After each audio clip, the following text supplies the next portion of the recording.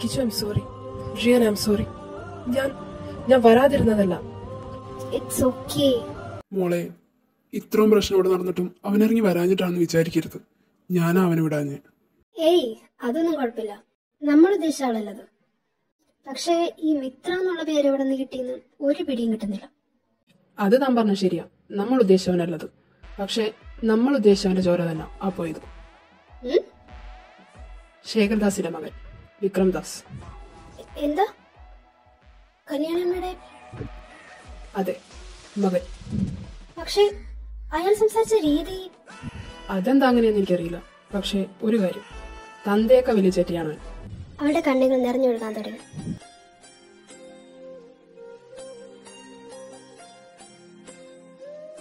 കിച്ചു, എടോ, എന്തു പറ്റി? കിച്ചു പ്ലീസ്, പേടിച്ചോ താൻ?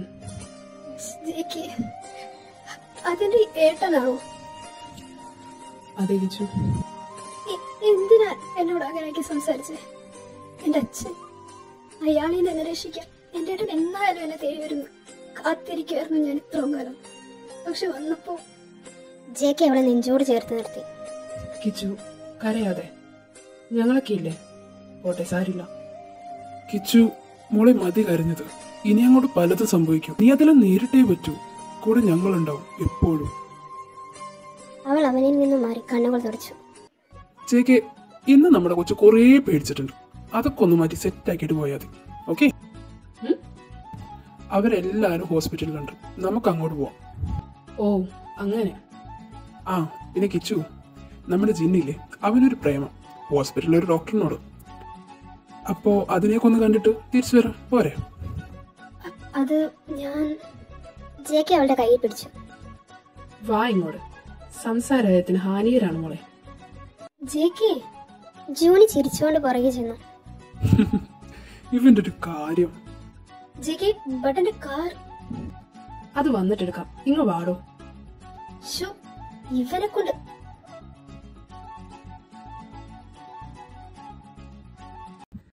എന്നിട്ട് ഇപ്പൊ പള്ളിയിലത്തെ അവസ്ഥ എന്താ? വിളിച്ചോ അവര്? ഇല്ലടാ, വിളിച്ചിട്ടെടുക്കുന്നില്ല. Excuse me Jan. ആ, ഇതെന്താ ഒരു ജാതക്കുള്ള ആളുണ്ടല്ലോ? ഏയ്, ഞങ്ങളൊന്നും ഇവനെ കാണാൻ വന്നതാ ഡോക്ടർ. ആയിക്കോട്ടെ. ഇത്രയും പേരൊന്നും അധിക നേരം ഇവിടെ നിൽക്കാൻ പറ്റില്ല. കുറച്ച് കഴിയുമ്പോ തന്നെ പൊക്കോണം. Okay doctor. ഇപ്പൊ നിങ്ങൾ എന്തായാലും പുറത്തുനിന്നേ പറ്റൂ. മെഡിസിൻസ് കൊടുക്കണം, എക്സസൈസ് ചെയ്യണം, അങ്ങനെ കുറച്ച് പണികളുണ്ട്. Okay doctor. ഹായ് ജിൻ, കാലിപ്പ് എങ്ങനെയുണ്ട്? കുഴപ്പമില്ല ഡോക്ടർ, ചെറുതായിട്ട് പെയിൻ ഉണ്ട്. പെട്ടെന്നൊരു നേഴ്സ് അകത്തേക്ക് കയറി വരുന്നു. ഡോക്ടർ. ആ, മിനി, കമൻ. ഡോക്ടർ, ഇതേത് പിടിക്കണോ? ഏയ്, ഇവിടിപ്പോ താൻ വേണമെന്നില്ല, ഞാൻ നോക്കിക്കോളാം. ഡോക്ടർ, അത്... താൻ പൊക്കോളും, ഞാൻ നോക്കിക്കോളാം. നീ ഓക്കെ ഡോക്ടർ. ജിൻ, ഞാൻ പറയുന്നത് പോലെ എല്ലാം ചെയ്യണം. അധികം സ്ട്രെയിൻ ഒന്നും എടുക്കണ്ട, പറ്റുന്ന രീതിയിൽ. പെയിൻ എനിക്ക് പറയാൻ പഠിക്കരുത്. ഓക്കെ? Okay doctor. ഡാ, ജിന്നിന് എങ്ങനെയുണ്ട്? ആ, നിങ്ങൾ എത്തിയോ? കിച്ചു, കിച്ചു, അവിടെ എന്തായി? അപ്പൊ തന്നെ അവന്റെ കരണം നോക്കി ഒന്ന് പൊട്ടിക്കായിരുന്നില്ല നിനക്ക്? എടാ എടാ, അവനെ പറയണ്ട, ഞാനാ തടഞ്ഞത്. എന്തിന്? ഡാ, ഇപ്പൊ അവന്റെ വിചാരം അവൾ ഒറ്റ കാണുന്നു. അതങ്ങനെ തന്നെ ഇരിക്കണം. എന്നാലേ അവൻ അടുത്ത പ്രാവശ്യം വരും. എനിക്ക് അവൻ വരാനൊന്നും ആലോചിക്കും. ശരിയാ, അതെന്തായാലും നന്നായി. ജെകെ വേഗം നന്ദുവിനെ വിളിച്ച് മാറ്റി നിർത്തി പറഞ്ഞു. എടി, കിച്ചു നന്നായിട്ട് പേടിച്ചിട്ടുണ്ട്. നിങ്ങൾ വേണം അവളെ നോക്കിയാക്കി എടുക്കാൻ. അതൊക്കെ ഞങ്ങൾ സെറ്റാക്കിക്കോളാം, നീ ഒന്നുകൊണ്ടും പേടിക്കണ്ട. മോളെ, ഇങ്ങ് വാ. Hi Kichu, I am Angel. Hi, ഞാൻ നന്ദു.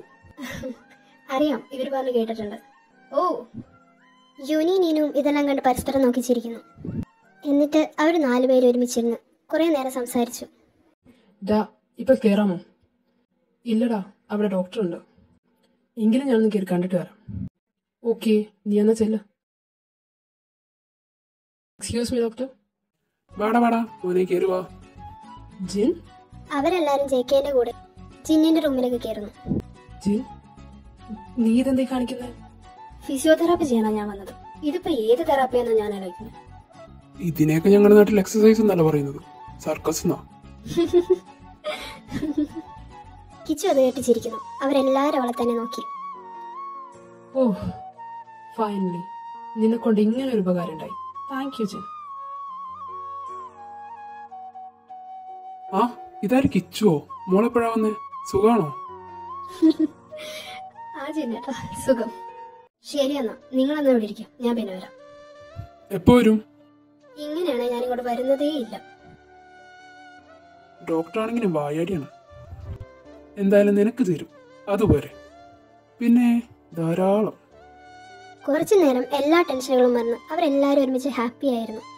വിസിറ്റേഴ്സ് ടൈം കഴിഞ്ഞപ്പോൾ അവരെല്ലാവരും തിരിച്ച് വീട്ടിലേക്ക് മടങ്ങി. അന്നത്തെ നൈറ്റ് ജിന്നിനെ നോക്കാൻ നേഴ്സുമാരുണ്ടാവും എന്ന് ഡോക്ടർ പറഞ്ഞതുകൊണ്ട് ഹോബി അന്ന് തിരിച്ച് വീട്ടിലേക്ക് പോയി.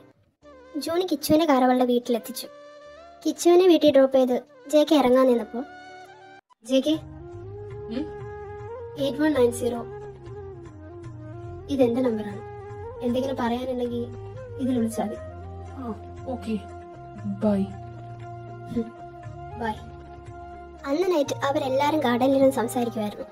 അവിടേക്ക് ജാക്സൺ കയറി വരുന്നു. ഡാ ഒരു ഇൻഫർമേഷൻ കിട്ടിയിട്ടുണ്ട്. അറിഞ്ഞത് ശരിയാണെങ്കിൽ നമ്മുടെ പാതി പണി കുറയും. എന്താ ഇൻഫർമേഷനോ? എന്താ അത്? On 1980 June 12 Mumbai city. നീ എന്താ കഥ പറയുവാണോ? ഒരു തരത്തിൽ പറഞ്ഞ കഥ തന്നെ. ആ മിണ്ടായിരിക്കും, അവൻ പറയട്ടെ. ആ എന്നാ പറ. ജൂൺ 12 മുംബൈ സിറ്റി ഉണർന്നത് ഇന്ത്യയിലെ നമ്പർ 1 ബിസിനസ്മാനായ കേദാർ ഗുപ്തയുടെ മരണവാർത്തയുടെ ഞെട്ടലായിരുന്നു. 10 ദിവസം വിശ്രമമില്ലാതെ ബോംബെ പോലീസ് പട്ടിയെ പോലെ ഓടി നടന്ന് അന്വേഷിച്ചു. No evidence, no witness. ആകെ അവർക്ക് ലഭിച്ച ഒരേ ഒരു ക്ലൂ ഒരു ഗ്യാങ്സ്റ്റർ വാറിന്റെ ഇടയിലാണ് ഇത് സംഭവിച്ചതെന്ന് മാത്രം. ഗ്യാങ്സ്റ്റർ വാസിൽ സംഭവിക്കുന്ന ഇത്തരം മർഡേഴ്സ് പതിവായി സഹിച്ച മുംബൈ ഗവൺമെന്റ് മിടുക്കന്മാരായ ഒരു കൂട്ടം യങ്സ്റ്റേഴ്സിനെ വെച്ച് രഹസ്യമായി ഒരു അണ്ടർ കവറേജ് ഗ്രൂപ്പിനെ ഫോം ചെയ്തു. ബ്ലാക്ക് മാർക്ക്, അങ്ങനെയാണ് അവർ വിളിക്കുന്നത്. അവർ 3 പേരുണ്ട്. And one more, they are specialised in എൻകൗണ്ടറിംഗ്. Black മാർക്കിന്റെ മെയിൻ ലീഡർ ഓരോ 3 വർഷം കൂടുന്തോറും മാറി മാറി വരും. 1 വർഷം മുമ്പ് ബ്ലാക്ക് മാർക്കിന്റെ ലീഡർ മാറി പുതിയൊരാൾ വന്നു. ഇത്രയും വർഷങ്ങൾക്കിടയിൽ ഇത്ര പേരെ എൻകൗണ്ടർ ചെയ്തിട്ടുണ്ടെന്ന് വ്യക്തമായൊരു കണക്കില്ല. പക്ഷെ ഇതുവരെ നടന്ന എൻകൗണ്ടേഴ്സ് പോലെയല്ല പുതിയ ആൾ കയറിയപ്പോൾ. മരണത്തിന്റെ എണ്ണം കൂടി. അവരുടെ കയ്യിൽ എത്തിയിരുന്ന ഫയൽസ് മാത്രമാണ് നേരത്തെ ഉണ്ടായിരുന്ന ലീഡേഴ്സ് ഹാൻഡിൽ ചെയ്തിരുന്നെങ്കിലും പക്ഷെ ഇപ്പോൾ കയറിയിരിക്കുന്ന ആൾ is entirely different from others. അവൻ എടുക്കുന്ന തീരുമാനങ്ങളിൽ നിന്ന് ആരെന്തൊക്കെ പറഞ്ഞാലും തിരിച്ചൊരു മാറ്റമില്ലാത്തവൻ. അവൻ തീരുമാനിച്ച കാര്യങ്ങൾ ആരെ വേണ്ട എന്ന് പറഞ്ഞാലും അവൻ നടത്തിയിരിക്കും. നീ ഇതിപ്പോ എന്താ പറഞ്ഞു വരുന്നേ? എടാ, ഞാൻ അറിഞ്ഞത് വെച്ച് നോക്കുവാണെങ്കിൽ അവരുടെ next target that is Shekhar Das. What? Shekhar? ഞാൻ പറഞ്ഞില്ലേ, ശേഖർ ഇപ്പൊ പഴയതുപോലെയല്ല. പക്ഷെ അവന്റെ അടുത്ത് എത്തുന്നത് അത്ര എളുപ്പമല്ല. ഇതിലിപ്പോ നമ്മൾ എന്ത് ചെയ്യാനാ? നമ്മൾ ഒന്നും ചെയ്യണ്ട. അവർക്ക് അവനിലേക്കുള്ള വഴി ക്ലിയർ ആക്കി കൊടുക്കാം. That's enough. ബട്ട് എങ്ങനെ? ബ്ലാക്ക് മാർക്ക് അവരൊരു അണ്ടർ കവർ ഗ്രൂപ്പ് ആണെന്നല്ലേ നീ പറഞ്ഞത്? അവരെ നമുക്ക് എങ്ങനെ കണ്ടുപിടിക്കാൻ സാധിക്കും? അതാണ് നമ്മുടെ ആദ്യ ടാർഗറ്റ്. ബട്ട് അവരാരാണെന്നോ എന്താണെന്നോ ഒന്നും അറിയില്ല, പേരും അറിയില്ല. എന്തിന്? ഈ 3 പേര് ആണുങ്ങളാണോ പെണ്ണുങ്ങളാണോ എന്ന് പോലും അറിയില്ല. പിന്നെ നമ്മൾ എങ്ങനെ കണ്ടുപിടിക്കാനാടാ? കെവിനാണ് എനിക്ക് ഈ ഡീറ്റെയിൽസ് തന്നത്. അവൻ മാക്സിമം ട്രൈ ചെയ്യുന്നുണ്ട്. ബട്ട് അവരെ കണ്ടുപിടിക്കാൻ പറ്റുന്ന ഒരു ഉറപ്പില്ല. ബിക്കോസ് അവരുടെ ആക്ടിവിറ്റീസ് ഒക്കെ ഭയങ്കര സീക്രട്ട് ആണ്. ഒരു രീതിയിലും ഒരു തുമ്പ് പോലും കണ്ടുപിടിക്കാൻ പറ്റാത്തത്ര. ഇത്രയും കാലത്തിനിടക്ക് ഒരുപാട് ഹാക്കേഴ്സ് ശ്രമിച്ചിട്ടുണ്ട് അവരാരാണെന്ന് കണ്ടുപിടിക്കാൻ. പക്ഷെ ഇതുവരെ നടന്നിട്ടില്ല. അങ്ങനെ നോക്കുവാണെങ്കിൽ കെവിനും ഇത് ടഫായിട്ടുള്ള കാര്യം തന്നെയാണ്. പക്ഷെ അവൻ ശ്രമിക്കുന്നുണ്ട് അവന്റെ മാക്സിമം. ഓക്കെ, നീ പറഞ്ഞാൽ ശരിയാണെങ്കിൽ അത് തന്നെയായിരിക്കും ഏറ്റവും ബെറ്റർ ഓപ്ഷൻ. പക്ഷെ അത് പാടില്ല. എനിക്ക് വേണം അവനെ. ജെ കെ, നീ പറയുന്നത് ഞങ്ങൾക്ക് മനസ്സിലാവുന്നുണ്ട്. നിന്റെ പെണ്ണിനെ വേദനിച്ചവനെ തിരിച്ചു കൊടുക്കാൻ നീ ഒരുപാട് ആഗ്രഹിക്കുന്നുണ്ട്, ഞങ്ങൾക്കറിയാം. നിന്നേക്കാൾ ഇരട്ടി ഞങ്ങളും ആഗ്രഹിക്കുന്നുണ്ട്. പക്ഷേ നീ ഒന്നും ഓർക്കണം, നമുക്ക് എല്ലാവർക്കും ഒരു ജീവിതമുണ്ട്, ഒരു ഫ്യൂച്ചറുണ്ട്. നിനക്ക് കിച്ചുവിൻ്റെ കൂടെ ജീവിക്കണ്ടേ? നമ്മൾ അവൻ ഇല്ലാതാക്കിയ ഇതെന്നെങ്കിലും പിടിക്കപ്പെടും. നമ്മുടെ നാട്ടിലെ നിയമത്തിന് വിട്ടുകൊടുക്കാനല്ല പറയുന്നത്. നമ്മുടെ നാട്ടിൽ ഇപ്പോഴുള്ള നിയമം വെച്ച് അവനെന്തെങ്കിലും ചെയ്യാൻ പറ്റുമെന്ന് എനിക്ക് തോന്നുന്നില്ല. പക്ഷേ ഈ ബ്ലാക്ക് മാർക്ക് അവർക്ക് എന്തെങ്കിലും ചെയ്യാൻ പറ്റും. ശരിക്കും പറഞ്ഞാൽ അത് നിയമം വരെ ചെയ്യുന്നതല്ലടാ. നീ ഒന്ന് ആലോചിച്ച് നോക്ക്. ഈ ബ്ലാക്ക് മാർക്ക് എന്നുള്ളത് അറിയുന്നതിന് മുമ്പ് ഞാനും കൂടി തീരുമാനിച്ചതാണ് അവൻ എങ്ങനെയെങ്കിലും ഇല്ലാതാക്കണമെന്ന്. പക്ഷേ ഇതറിഞ്ഞ സ്ഥിതിക്ക് നിങ്ങൾ ഇപ്പോഴത്തെ കാര്യത്തെപ്പറ്റി ചിന്തിക്കുന്നത്, പക്ഷേ ഞാൻ ഫ്യൂച്ചറിനെ പറ്റിയാണ് പറയുന്നത്. എന്നും ഞാൻ പറയുന്നത് നിങ്ങൾ കേട്ടിട്ടില്ലേ? ഈ ഒരു പ്രാവശ്യം കൂടി ഞാൻ പറയുന്നത് കേൾക്കാം. നമുക്ക് എങ്ങനെയെങ്കിലും അവരെ കണ്ടുപിടിക്കാം. ഓക്കെ, ബട്ട് സക്സസ് ആയില്ലെങ്കിൽ അവൻ വീണ്ടും വന്നോ? എടാ, direct encounter ചെയ്യാല്ലേ. So I trust dum. നമ്മൾ ഓരോരുത്തരും എന്താണോ ആഗ്രഹിച്ചത് അത് നമ്മൾ ഇറങ്ങി ചെല്ലാണ്ട് തന്നെ നടക്കും. കയ്യിൽ ഒരു തരി ചോരപ്പാട് വീഴാതെ അത് നമുക്ക് നടത്തിയെടുക്കാൻ പറ്റും. ബ്ലാക്ക് മാർക്കോ എന്തായാലും വേണ്ടില്ല. പക്ഷെ 4 ചിരി ഞാനും അവന് കൊടുക്കും. അവന്റെ നടുമ്പുറം നോക്കി തന്നെ ഞാൻ കൊടുക്കും. ഓഹ്, എന്റെ പൊന്നു ജിമ്മി, ഒന്ന് പോടാ, ഞാൻ കൊടുക്കും. അല്ല, നീ എന്താണ് നീ ഒന്നും പറയാത്തെ? ഞാനെന്ത് പറയാനോ? Black mark, I don't trust dum. Y? ഏയ്, ഒന്നുമില്ല. നീയൊക്കെ അന്വേഷിച്ച് കണ്ടുപിടിക്കും, എന്നിട്ട് നോക്കാം. ഡാ, ഞാൻ പറഞ്ഞത് നിനക്ക് ബുദ്ധിമുട്ടായോ? ഏയ്, ഒരു ബുദ്ധിമുട്ടുമില്ല. നീ പറഞ്ഞതാ ശരി. നമ്മൾ ഇപ്പോഴുള്ളൊരു ദേഷ്യത്തിന്റെ പുറത്ത് ഇറങ്ങി പുറപ്പെട്ട ഫ്യൂച്ചറിൽ വല്ല വാലും തുമ്പും കിട്ടിയ ആരെങ്കിലും അന്വേഷണം നടത്തും. അന്ന് നമുക്ക് നമ്മുടെ ഫാമിലി നഷ്ടപ്പെടും. നിങ്ങൾ തന്നെ പറ, അവൻ പറഞ്ഞ തെറ്റാണോ? Johnny, I am sorry. എനിക്ക് ആദ്യം അങ്ങനെ തോന്നി. പക്ഷേ നീ പറഞ്ഞതാ ശരി. നമുക്കൊരു ഭാവിയുണ്ട്. നമ്മളെ വിശ്വാസം നമ്മുടെ കൂടെ നിൽക്കുന്ന പെണ്ണുങ്ങളുണ്ട്. അവർ നമ്മളെ സേഫ് ചെയ്യണം അറ്റ് എനി കോസ്റ്റ്. അതേടാ, നീ പറഞ്ഞതാണ് ശരി. അതെ ജോണി, ഞങ്ങൾക്ക് എന്നും നല്ലത് മാത്രമേ നീ പറഞ്ഞു തന്നിട്ടുള്ളൂ. ഇപ്പോഴും നീ പറഞ്ഞത് ശരി തന്നെ. ഞങ്ങൾ ഇപ്പോൾ നടക്കുന്നതിനെ പറ്റി ചിന്തിച്ചപ്പോൾ നീ ഫ്യൂച്ചറിനെ പറ്റി ചിന്തിച്ചു. എന്നും ഞങ്ങൾ ചെയ്യാൻ പോകുന്ന തെറ്റുകൾ നീ ചൂണ്ടിക്കാണിച്ചു തന്നിട്ടുണ്ട്. ഇപ്പോഴും അങ്ങനെ തന്നെയാണ്. എടാ, ഇത് തെറ്റാണെന്നല്ല ഞാൻ പറഞ്ഞത്. മനസ്സിലായടാ, തെറ്റാണെന്നല്ല. പക്ഷേ ഞങ്ങൾ പ്രസന്റിനെ പറ്റി സംസാരിച്ചപ്പോൾ നീ ഫ്യൂച്ചറിനെ പറ്റിയാണ് പറഞ്ഞത്. ഞങ്ങളുടെ കൂടെയാണ് നീ എങ്കിലും ഒരച്ഛനമ്മയും മക്കൾ എത്രത്തോളം സേഫാക്കി വെക്കണം എന്ന് ആഗ്രഹിക്കാറുണ്ടോ അതുപോലെ നീ ഞങ്ങളെ ചേർത്ത് പിടിച്ചിട്ടുണ്ട്.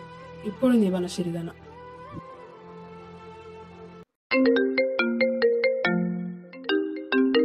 ഏയ്, വെയിറ്റ്, കിച്ചുവോ?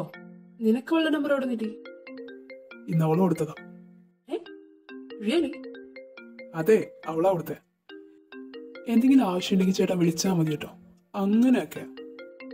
ഏയ്, ചേട്ടനൊന്നും വിളിച്ചില്ല. എന്തായാലും അവള് പറഞ്ഞില്ലേ? ആ, പറഞ്ഞു. അധികം നേരം ഇവിടെ കിടന്ന് കുഴയാണ്ട് പോയി കോൾ എടുക്കാൻ നോക്ക്. ഓക്കെ, ഇപ്പൊ വരാവേ. വന്നൊന്നില്ല, ആ വഴി കേട്ടോ.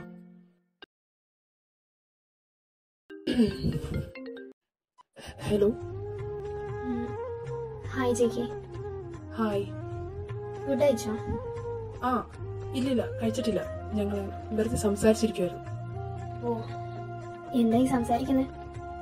അങ്ങനെ പ്രത്യേകിച്ചൊന്നുമില്ല, എന്തെങ്കിലുമൊക്കെ. പിന്നെ എന്തൊക്കെയുണ്ട്? പിന്നെ